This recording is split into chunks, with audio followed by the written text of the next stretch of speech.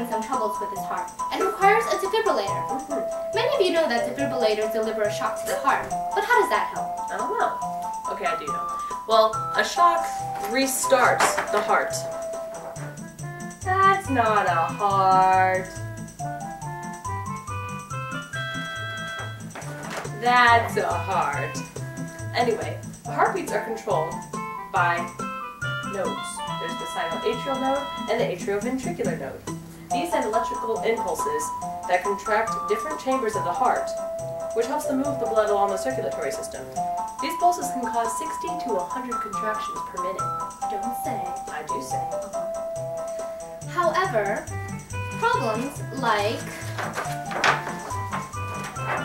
cardiac arrest, heart disease, and congenital defects can cause these signals to be jammed, and the heart quivers, which is called fibrillation, instead of fully contracting. If the heart can't get back to its regular rhythm, blood cannot move along and oxygenate the body. That doesn't sound like a good thing. It isn't. Of course, that's where defibrillators come in.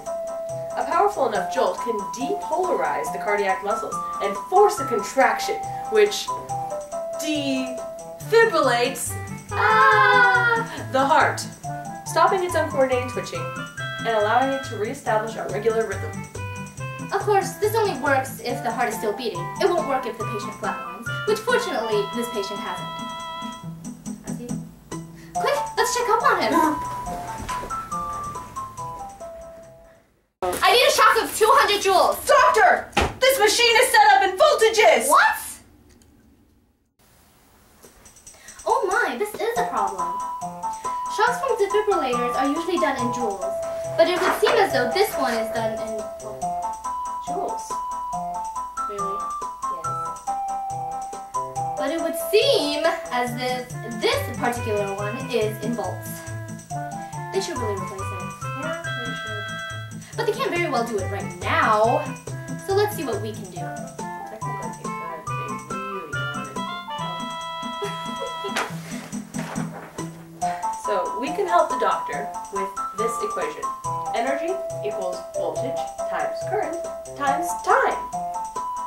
Times time. Energy is measured in joules. Voltage is measured in, well, volts. No way. Current in amperes, represented by the letter A. And time in seconds. In this situation, we know that the energy is equal to 200 because that's the amount of joules the doctor ordered. And C is equal to 60 amperes, I believe. And T is equal to 0.0035 seconds. That looks about right. Alright, using this, we can isolate V. And we can do this by dividing both sides by 60 times 0.0035. Hold on, it's gonna take me a while. Oh my. 0.0035. I hope you can read that. Which gives us V equals 952.38 volts. How did you figure that out in your head? I'm that good. You're Asian.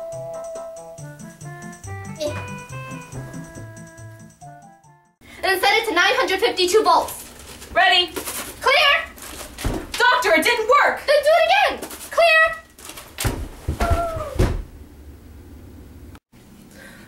I got her.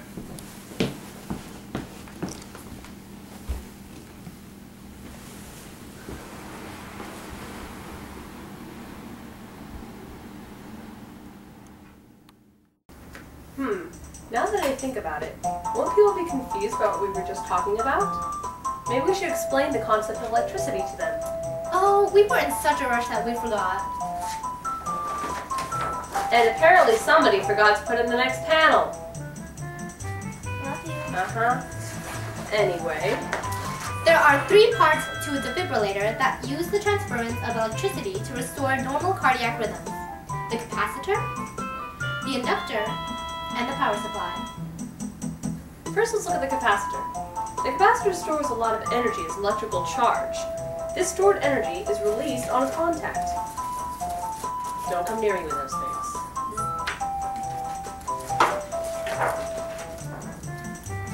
When the paddles are applied to the patient's body, the patient actually becomes part of the circuit. Electrons from the negative plate move through the patient's body to the positive plate. The electric current flows from the lower plate to the upper plate, and the electric energy is released. This all happens very fast. So to prolong the discharge, the inductors, the wires on the defibrillator, generate electricity through a magnetic field that opposes the motion of the electric current.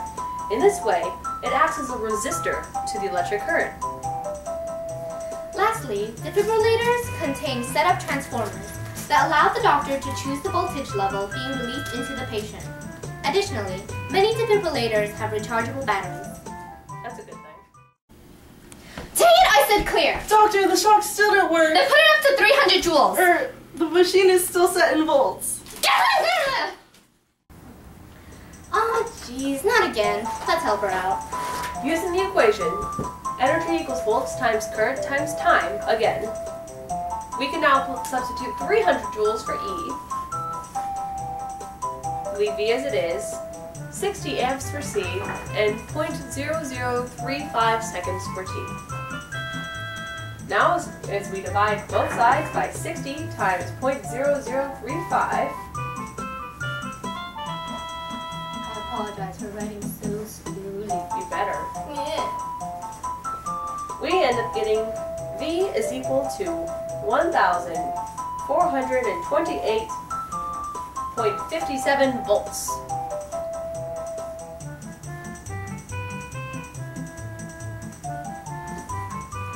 Let's tell the doctor and hope it works this time. Give me 1,428 volts. Yes, ma'am. Now, everyone, clear!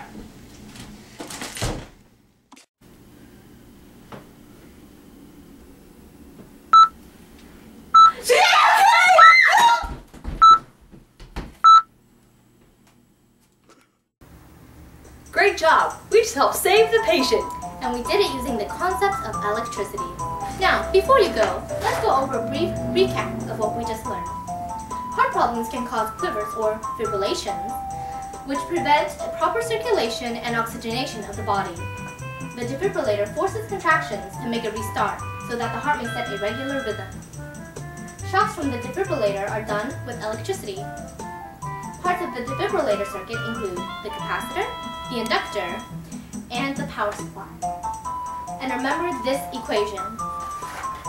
Energy is equal to voltage times current times time. Oh, silly! Nobody wants to hear about learning when they just save someone. Let's go see how our patient is doing.